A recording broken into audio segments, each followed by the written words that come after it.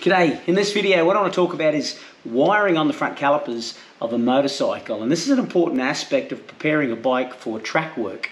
If you're going to formally race this in any of the classes, superbike class or clubman class or something like that, you'll find that actually one of the checklist items that they've got for scrutineering is that the front calipers are actually wired on.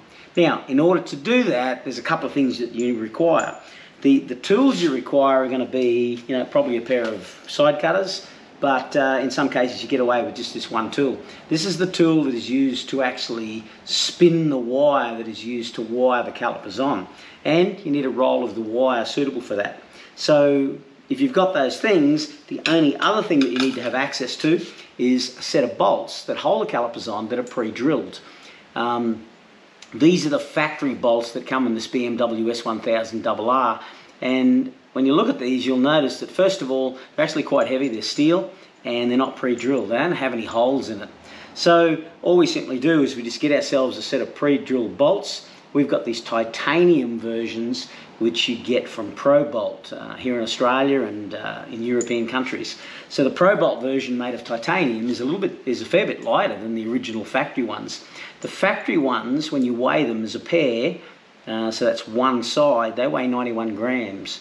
The titanium alternative that is pre-drilled, they weigh 48 grams. So you actually save 43 grams per side, which is 86 grams in total. Now, does 86 grams matter? Well, it does, because this is unsprung weight.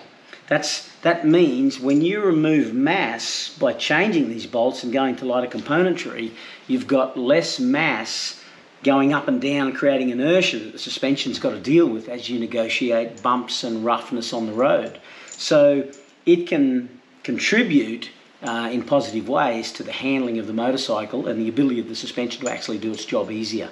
So definitely go to titanium, because you also get the pre-drilled holes. Now, the wiring.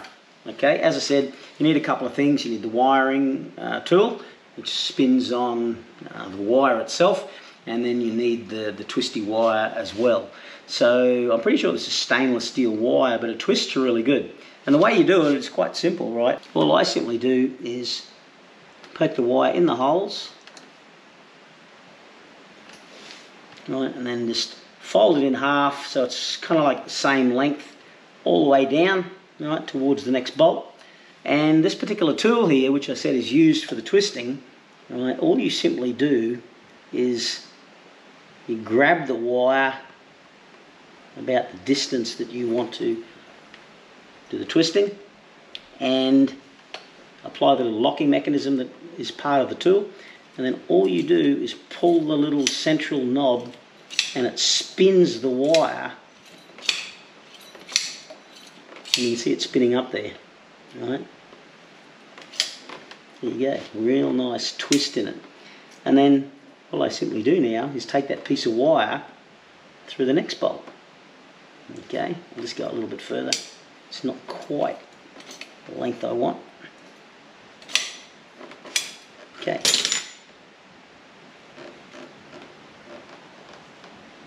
And all I simply do, poke the wire through the next bolt. And now we finish off the twist.